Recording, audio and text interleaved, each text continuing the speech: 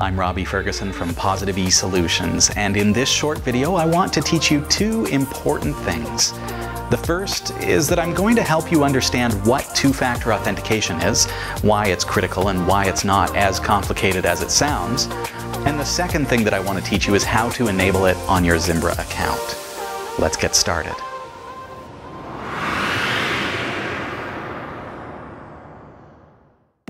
See this guy? That's Dan.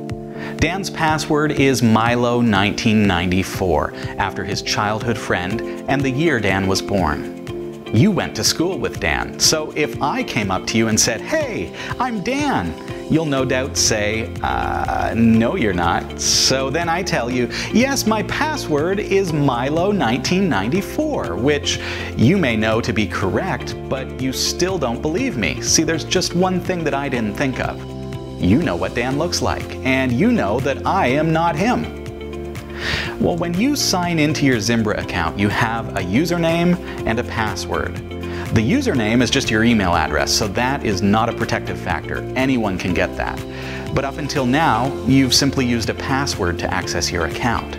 So anyone, absolutely anyone who knows that password basically says, "I'm Dan, my password is Milo1994, can access your account. Two-factor authentication sounds complicated, even a little bit intimidating, until you realize it's simply a way for the Zimbra server to recognize you, to say, yes, that's the correct password, but I know Dan, and you are not him. Well, how do we do that? Well, we use something that you already own, your smartphone. Although anyone can obtain your username and password, while not impossible, it's significantly less likely that they'll also have physical access to your phone.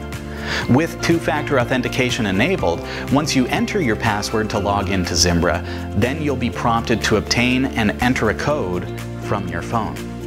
Your phone becomes the second factor in your authentication process, making this, you guessed it, two-factor authentication.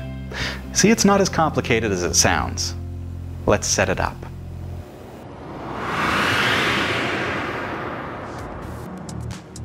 First, if you normally access your Zimbra account using Microsoft Outlook, close Outlook now.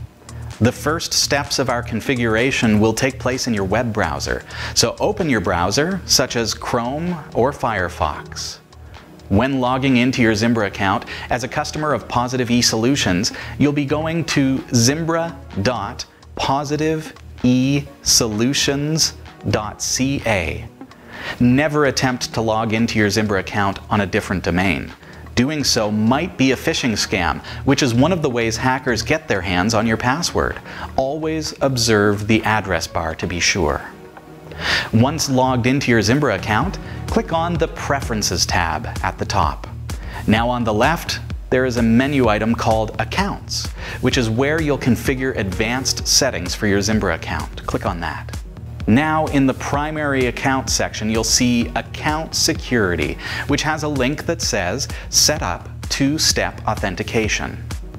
In Zimbra, two-factor authentication is called two-step authentication. Sometimes you'll see 2FA or even MFA, which stands for multi-factor authentication. Generally, these are all synonymous with one another, so let's go ahead and click on Set up two-step authentication. Now we're presented with a setup dialog. Read through the important introduction and then click Begin Setup.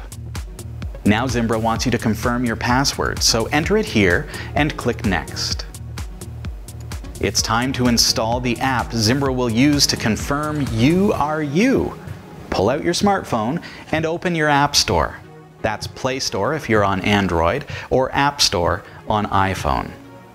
Once in your respective App Store, do a search for Google Authenticator and install that app. Now, as you can see, I already have it installed. We're going to need that in a sec.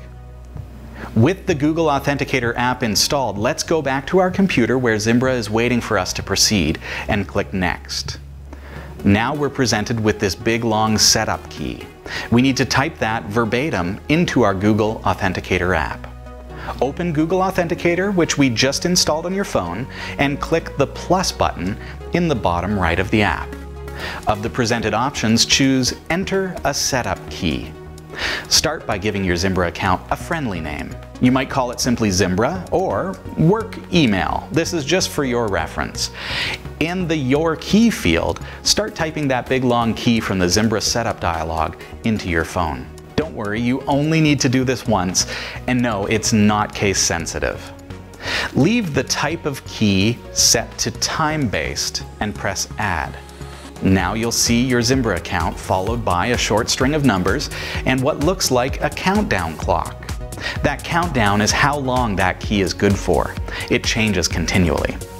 Click Next on the Zimbra dialog on your computer and wait until there is plenty of time on your countdown in Google Authenticator, just to make sure that you don't run out of time as you're entering it.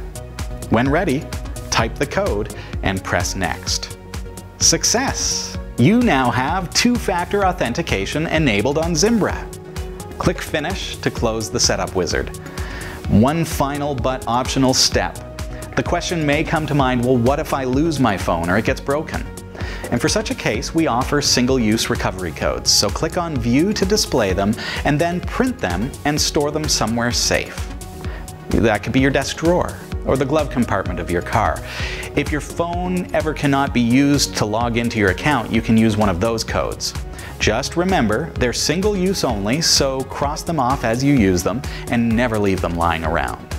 Now let's test our setup. Sign out of your Zimbra account and log back in. You'll be presented with a new code entry screen, and you know what to do. Get your smartphone out, open Google Authenticator, and enter that code. Note the button that says Trust this computer. You can optionally check that off, but only do so on a computer that only you have access to. That makes it so that on this computer you can log in without two-factor authentication in the future. This adds convenience for your office computer or a computer that you always use, but just remember, I probably wouldn't do this on a laptop or other easily stolen device. Though if that happens, you could always revoke this later by logging into your account and visiting the Preferences Accounts section again. Microsoft Outlook users, now it's time to reopen Outlook. Since the Zimbra connector must make changes to your configuration, Outlook may close almost immediately, but open it up once again, and now you'll be prompted for that two-factor authentication code. And there you have it. We learned what two-factor authentication is, why it's really not as intimidating as it sounds, and how to configure and use it on our Zimbra account. From all of us here at Positive E Solutions, thanks for watching and stay safe.